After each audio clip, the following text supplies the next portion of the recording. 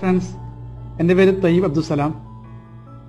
ഞാനിപ്പോൾ ഈ വീഡിയോയുമായി വന്നത് ഇപ്പോൾ ഏറ്റവും കൂടുതൽ ചർച്ച ചെയ്യപ്പെടുന്ന പ്രവാസികളുടെ ഒരു പ്രധാന പ്രശ്നം പറയാനും ഇതിന് പരിഹാരം നിർദ്ദേശിക്കാനും വേണ്ടിയാണ്.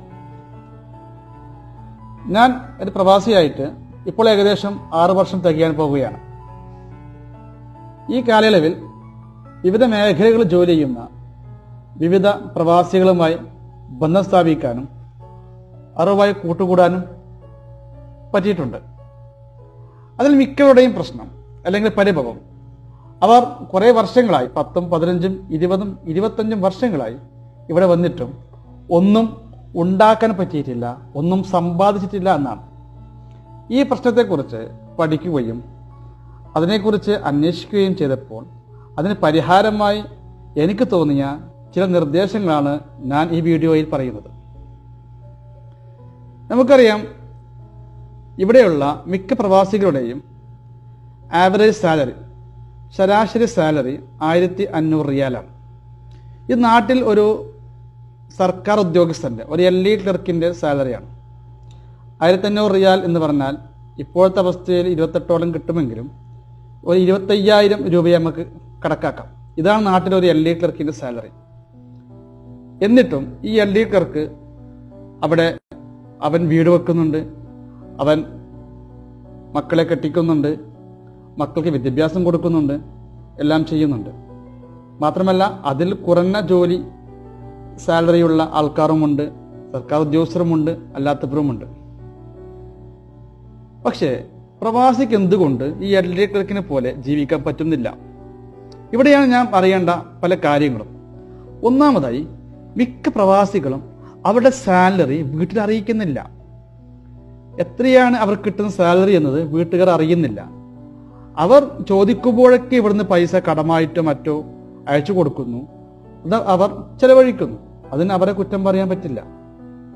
അതുകൊണ്ട് തന്നെ നമ്മുടെ എക്സ്പെൻസ് കഴിഞ്ഞ് എത്രയാണോ ഉള്ള എമൗണ്ട്, ആ എമൗണ്ട് ആയിരിക്കണം നമ്മൾ വീട്ടിൽ അറിയിക്കേണ്ട സാലറി. രണ്ടാമതായി, വീട്ടുകാർ ചെലവഴിക്കുന്ന പൈസയുടെ കണക്ക് കൃത്യമായി എഴുതി വെക്കാൻ പറയുക എന്നതാണ്. കണക്ക് പറയാൻ വേണ്ടിയല്ല, ഒരു ശീലമാക്കി മാറ്റുക. എനിക്കറിയാം, വലിയ സാലറി വാങ്ങുന്ന സർക്കാർ ഉദ്യോഗസ്ഥരുടെ വീട്ടിൽ ചെന്നപ്പോൾ നിങ്ങൾക്കും വേണമെങ്കിൽ ചില ആൾക്കാർ ബന്ധപ്പെട്ട് നോക്കാം. അവരൊക്കെ ചെറിയ കണക്കുകൾ പോലും, ഇവൻ 50, 60 സാലറി വാങ്ങുന്ന ഉദ്യോഗസ്ഥരുടെ മക്കളെ വീട്ടിൽ പോലും അവർ അവരുടെ മക്കൾക്ക് കൊടുക്കുന്ന ബസ്സിന്റെ കൺസെഷൻ ചാർജ് പോലും എഴുതി വെക്കുന്ന രീതിയാണ്.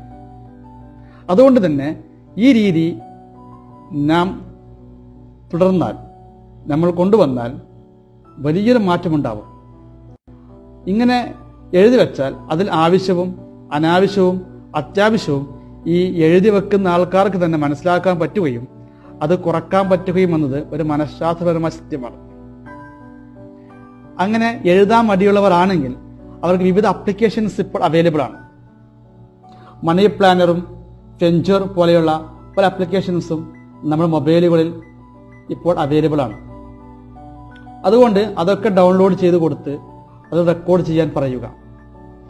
മൂന്നാമത്തതും വലിയതുമായൊരു പ്രശ്നം ഫിനാൻഷ്യൽ പ്ലാനിങ് ഇല്ലാത്തതാണ്. എന്താണ് ഫിനാൻഷ്യൽ പ്ലാനിങ്? പലരും ഇത് കേട്ടിട്ടുണ്ടെങ്കിലും അത് എങ്ങനെയാണ് അപ്ലൈ ചെയ്യേണ്ടതെന്ന് പലർക്കും അറിയില്ല. അതിനാണ് 5 ബാസ്ക്കറ്റ് സിസ്റ്റം. 5 ബാസ്ക്കറ്റ് സിസ്റ്റം എന്ന് പറഞ്ഞാൽ, നമുക്ക് ഇവിടെ കിട്ടുന്ന സാലറിയുടെ നേരെ പകുതി നമ്മുടെ ഡെയിലി എക്സ്പെൻസായി, നമ്മുടെയും നമ്മുടെ കുടുംബത്തിൻ്റെയും ഡെയിലി എക്സ്പെൻസായി കണക്കാക്കുക. 50% എടുത്ത് 25% നാട്ടിലേക്ക് അയക്കാനും 25% ഇവിടുത്തെ എക്സ്പെൻസും.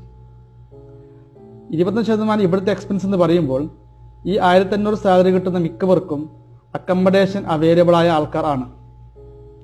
അവർക്ക് അതിലും പിന്നെ സേവ് ചെയ്യാൻ പറ്റും.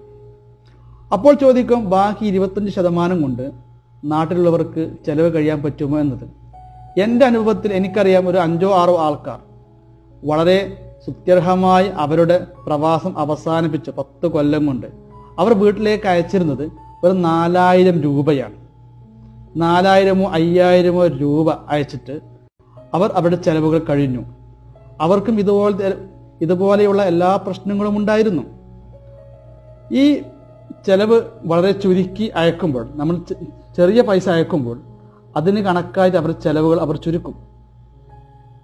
ഉദാഹരണത്തിന് അവർ സ്വന്തമായി പച്ചക്കറികൾ ഉണ്ടാക്കും. അവരുടെ വീട്ടാവശ്യത്തിന് വേണ്ടിയുള്ള പച്ചക്കറികൾ അവർ ഉണ്ടാക്കും. അതുപോലെ തന്നെ മാവേലി സ്റ്റോറുകളും റേഷൻ കടയിലും പോയി സാധനങ്ങൾ വാങ്ങാൻ അവർക്ക് മടിയുണ്ടാവില്ല. അതുപോലെ തന്നെ ഗവൺമെന്റ് ഹോസ്പിറ്റലിൽ കാണിക്കാനും ഗവൺമെന്റ് സ്കൂളിൽ കുട്ടികളെ അയക്കാനും അവർക്ക് അഭിമാന പ്രശ്നം ഉണ്ടാകില്ല. ഇവിടെയാണ് നാം മനസ്സിലാക്കേണ്ടത്, എത്ര കുറച്ച് അയച്ചാലും അതിനനുസരിച്ചുള്ള ചെലവ് ചുരുക്കാൻ അവർക്ക് പറ്റും. ഈ കോവിഡ് കാലത്ത്, ലോക്ക്ഡൗൺ കാലത്ത് പലർക്കും ഇത് മനസ്സിലായി കാണും എന്ന് ഞാൻ വിചാരിക്കുന്നു. ഇനി ബാക്കിയുള്ള 50% നിന്ന് 20%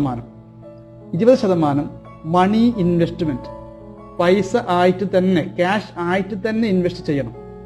അത് ബാങ്കുകളിലോ മറ്റോ ഇൻവെസ്റ്റ് ചെയ്യാം. അത് ഇതുപോലെയുള്ള പ്രശ്നങ്ങൾ വരുമ്പോൾ, എമർജൻസി വരുമ്പോൾ, ജോലിയില്ലാത്തൊരവസ്ഥ വരുമ്പോൾ, ലോക്ക്ഡൗൺ പോലത്തെ പ്രശ്നങ്ങൾ വരുമ്പോൾ ഉപയോഗിക്കാൻ പറ്റിയ ഒരു ക്യാഷായിട്ട് അവിടെ നിലനിൽക്കണം.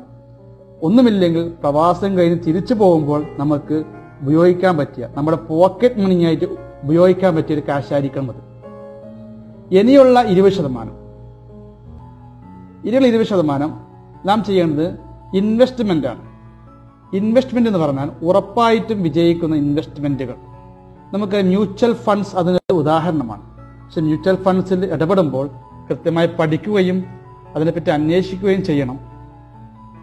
ഏറ്റവും നല്ല ഇൻവെസ്റ്റ്മെന്റ് മ്യൂച്വൽ ഫണ്ട് തന്നെയാണ്. ചെറിയ ഇൻവെസ്റ്റ്മെന്റ് ചെയ്യാൻ പറ്റിയത് മ്യൂച്വൽ ഫണ്ട് തന്നെയാണ്. അതിനൊന്നും റിസ്ക് എടുക്കാൻ തയ്യാറല്ലെങ്കിൽ ഗോൾഡ് കോയിൻസ്, ഗോൾഡ് ഓർണമെന്റ്സ് അല്ല, ഗോൾഡ് കോയിൻസ് ആയിട്ട് നിങ്ങൾക്ക് ഇൻവെസ്റ്റ് ചെയ്യാം. നിങ്ങളുടെ ഈ 20% 2, 3, 4 മാസങ്ങൾ ശേഖരിച്ച് നിങ്ങൾക്ക് എന്ത് ചെയ്യാം, ഓരോ ഗോൾഡ് കോയിൻ ആയി വാങ്ങാം. പിന്നെയുള്ള 10%, അതിൽ 5% എന്റർടൈൻമെന്റ് ആണ്. മീൻസ് ഒന്ന്, നാം വെക്കേഷന് പോകുമ്പോൾ ഉപയോഗിക്കേണ്ട ക്യാഷ്.